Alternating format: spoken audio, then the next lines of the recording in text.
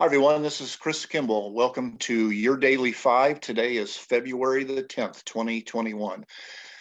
I want to talk about a couple of things and some of the topics today. Gold, could gold be flat to down for years to come?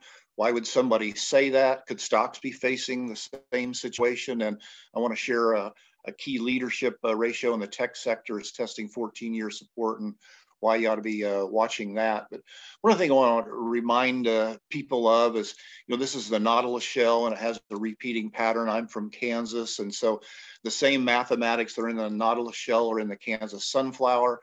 They're also in a low pressure system that's 30,000 feet above the earth.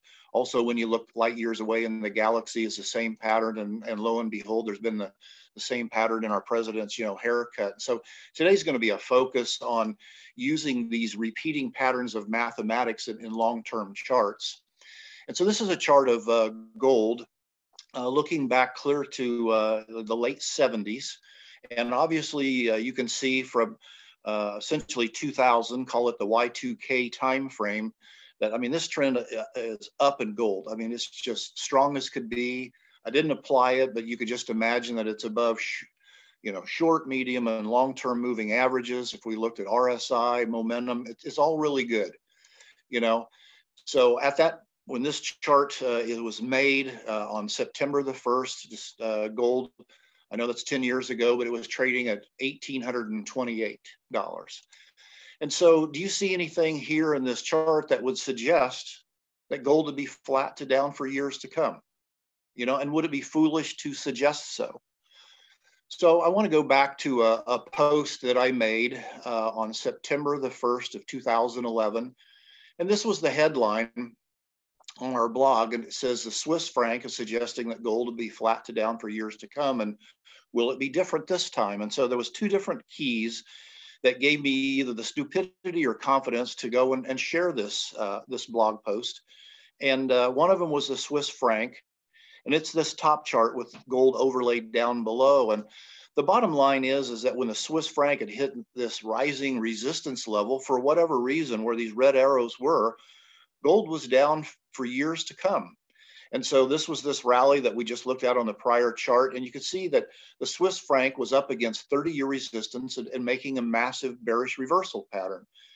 And so that was one of the pieces that made me confident that maybe if history would repeat itself, and if it wasn't different this time, maybe gold would struggle for many, many years to come. And I know on social media, it was the popularity wasn't then what it is now, but understandably, I was thrown under the bus by the gold bulls, and I don't, blame them, whatsoever.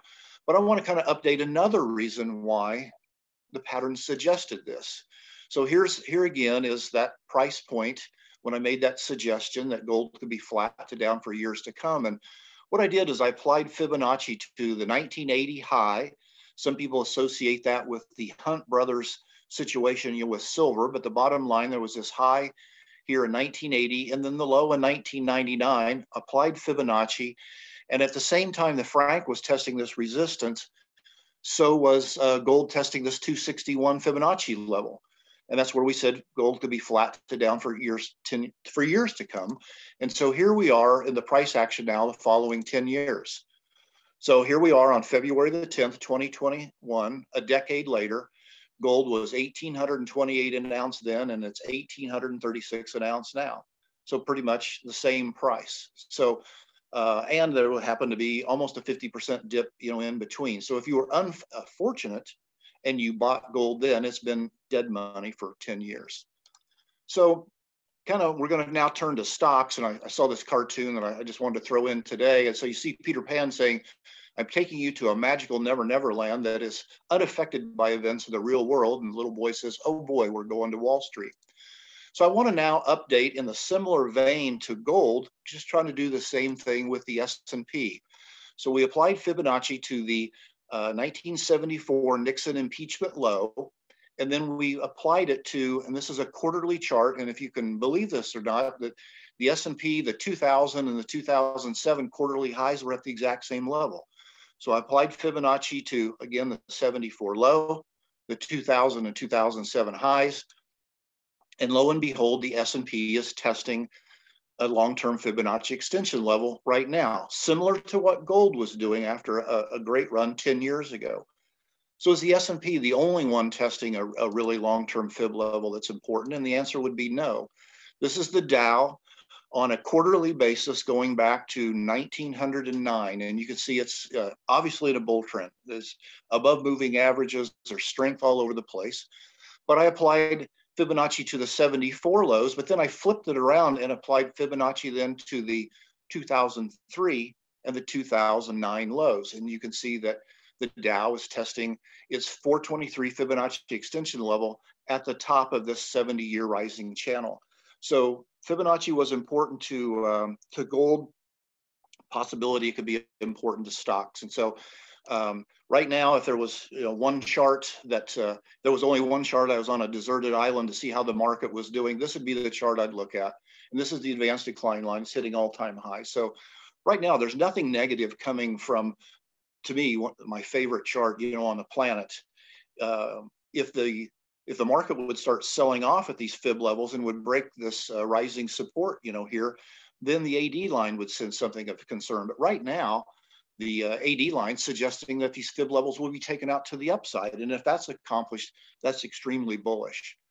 Something I want to make you aware of, this is the Nasdaq 100 ratio, or the Nasdaq 100 divided by the Nasdaq Composite Index, which is about 2,500 stocks. And you can see it's in a 15-year uptrend. So great messages from leadership coming from this sector. But two things that stick out to me that I want you to look back on the dot-com highs. This red horizontal line was the 2000 intra-month high. And then the blue line was the 2000 monthly closing high. So if you go over here recently, 6 months ago, the ratio tagged for the second time the 2000 intra-month highs, and now it's faded for 6 months. And now it's testing what? Two levels. The 2000 high as monthly closing high as support, and also the 15-year rising line as support. And support, as we all know, is support until broken. But with these key Fibonacci levels in play, they could come in to suggest an important high could be taking place if we see this leadership breaks support. And so not only is that key tech ratio testing several key support levels, so is the semiconductor ETF. And a lot of people talk about this is the leader of all leaders to pay attention to. This is the brains of the computer industry. And so why not apply long-term Fibonacci to the brains, of our computer and our tech industry? So it didn't do anything fancy here. We went and applied Fibonacci to the 2000 highs and then the financial crisis lows. And lo and behold, look where the semiconductor index is right now. It's testing a 12-year Fibonacci extension level. It's a 261 level right up here currently. So my whole intent today was no different than to make you aware of how these long-term Fibonacci's impacted gold and the huge tests that we're seeing in Fibonacci extension levels in these key markets, as well. So as we finish up here, we saw why gold could be flat to down for years to come, and why I said that. Now the question is, could stocks be facing the same situation? Well, if they break above those extension levels, to me, the answer would be no, and especially with the way the advanced decline line is. But I want to make you aware that we're really at some key price points that the bullish case would not want to see selling get started there. And we also see that leadership is testing a key 14-year support line. So if you have the ability, keep your eye on the NDX Nasdaq Composite ratio. So I want to thank you for your time. Again, it's always an honor to be on your Daily 5. We do offer a 40% discount on our normal rates to StockCharts viewers by going to kimblechartingsolutions.com/StockCharts. Thank you, everybody. See you soon. Hey, Grayson Rose here with StockCharts. Thank you so much for watching. I hope you enjoyed that video.